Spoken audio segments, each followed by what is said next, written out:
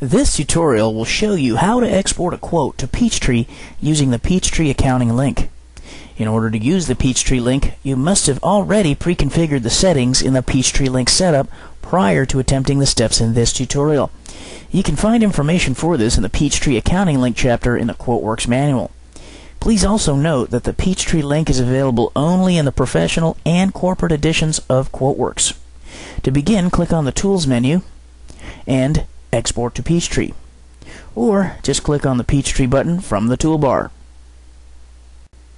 When this window appears, it'll display a list of QuoteWerks documents that have not been exported to Peachtree based on the exported status that was specified in the setup. By default, the exported status is exported. This window that you see is also referred to as the Batch Export window. In this window, you'll see several options for filtering or searching for documents you wish to export. On the Non-Exported Documents tab, the Date drop-down will enable you to filter documents by predefined date ranges, or you can specify a specific date by choosing the Custom Date filter from the drop-down and specifying the date range in the fields to the right. After you've selected your desired date range, you can choose to further filter documents by a specific sales rep from the Sales Rep drop-down menu.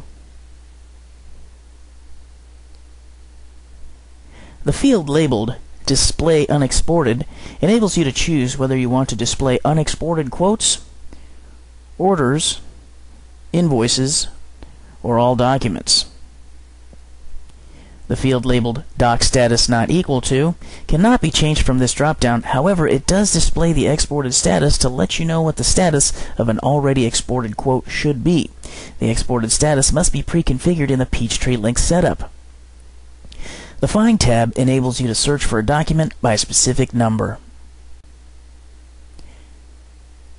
Right-clicking on the document will also provide you with other options to choose from, including the ability to export only invoices, export only purchase orders, or even open the document so that you can view it before exporting, as well as other options. Place a check mark next to the documents you wish to export. When you're ready to begin the export, just press the Export button. If the customer in the QuoteWerks document being exported to Peachtree does not exist in Peachtree, you'll be prompted to create a new customer in Peachtree.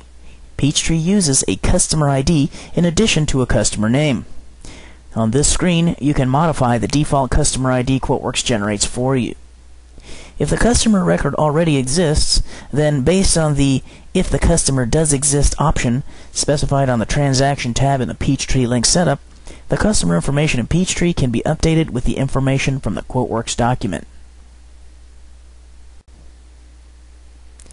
If the item record in the quote already exists in Peachtree, then based on the option specified in the Peachtree link setup, the item cost or price in Peachtree can be updated with the information from the line item in the QuoteWerks document.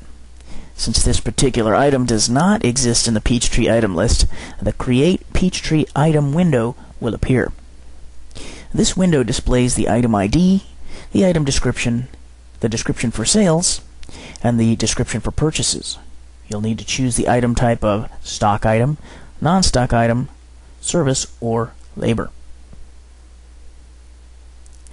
You'll also need to specify the corresponding accounts for the item. Defaults can be set for these options in the Peachtree link setup.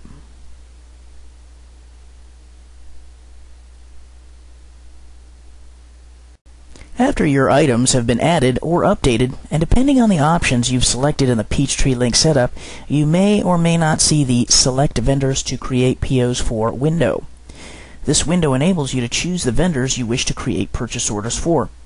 You can select individual vendors by placing a check mark next to the desired vendor, or you can use the Select All or Deselect All buttons.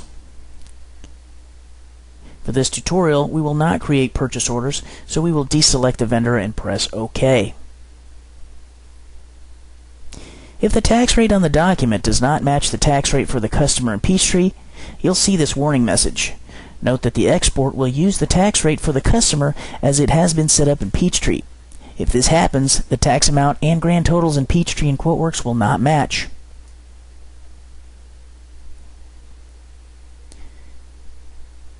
The export will now finish and will present you with information on the QuoteWerks document number that was exported and the document number and document type as it now appears in Peachtree.